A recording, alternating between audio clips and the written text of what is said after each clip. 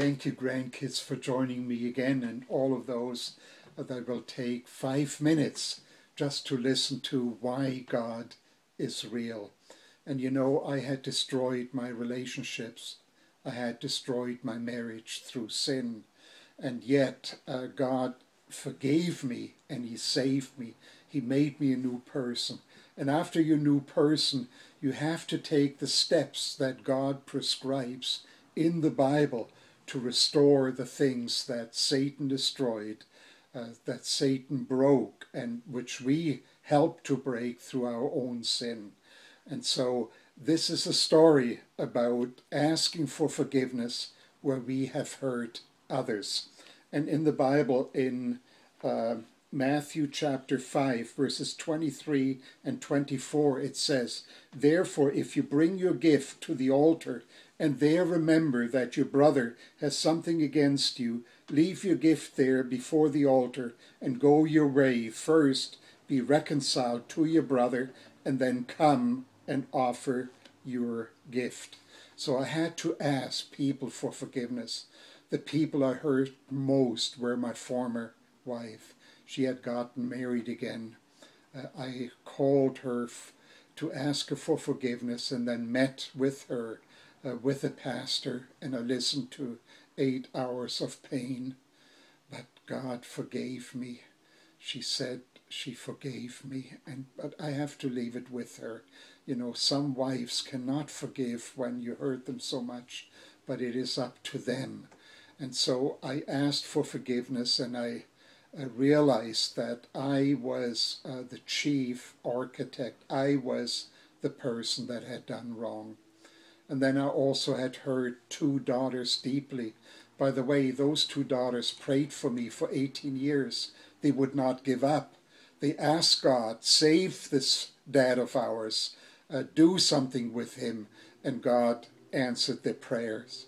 Now I called up my older daughter and I said to her, "Honey, can I meet with you? I just want to ask you for forgiveness for the things that I had done in your life." And she said, "Okay, Dad." And her husband came as well.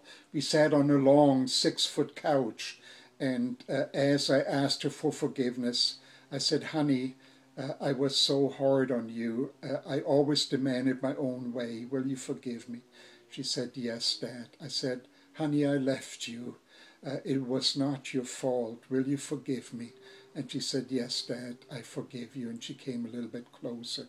And I said to her, "Honey, you could not have saved that marriage because it was sin in me that did it. But will you forgive me? I know you tried so hard."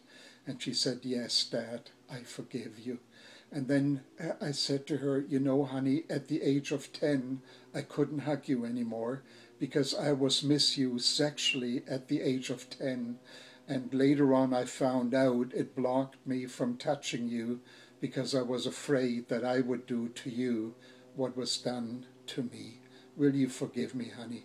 And she cried and she came into my arms. My second daughter, when I called her up for forgiveness, she said, "Dad, you're forgiven already." And she jumped into my arms and hugged me. And so I'm so grateful to God. And you know, both daughters wrote me a letter many years later, and I want to read just a short excerpt from these letters. And one of my daughters wrote, "I know, Dad, we have had some rough times, and I have struggled over the years as I felt for part of my life I really didn't have a dad. When I got divorced myself and I needed you, I just felt you weren't there. I'm only saying this to share truly how I have felt over the years. I think there has been a void in my life as I was missing that relationship, that male role model, and I look to others, I look to friends to find it. And later on, I went into a relationship looking for it, but instead I lost it. And so all I want to say to you, Dad, is I testify you are a changed man. You have become compassionate, caring, forgiving, and I'm so thankful to have you fully in my life. and to have you in my son's life. Lots of my friends said now how sweet you relate to Michael, my son. And Michael loves his grandpa. And I hope that our relationship will continue to grow over the years as I want a strong man in my son's life. And for Michael to grow up courageous and caring as a man while he grows up. And the other daughter wrote me also, and she said, Dad, our gift to you is to remember some of our special times.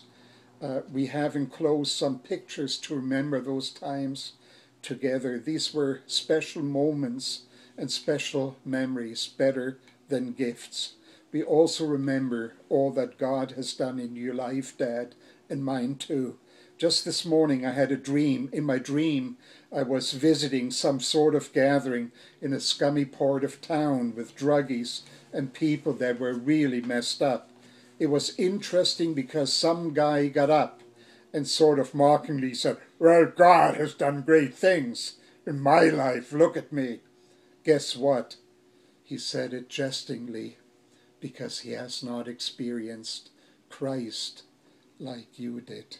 That the Holy Spirit came on me in that dream and in that meeting, and I got up and started testifying to God's greatness in my life and in yours. You were sitting in the crowd in a different place. You were going to be speaking to everyone. I started to call you Daddy and talking about what God has done in your life, how he has changed you, how you are a new creation, how that doesn't mean you're perfect yet. Sometimes you still mess up, but you are now new in Christ. And I was so proud of you. Beloved, yes, God is real. Yes, he can make your life new. Yes, through belief in his Son, Jesus Christ, you can have peace with God and start a new life. Thank you for watching. The Lord be with you.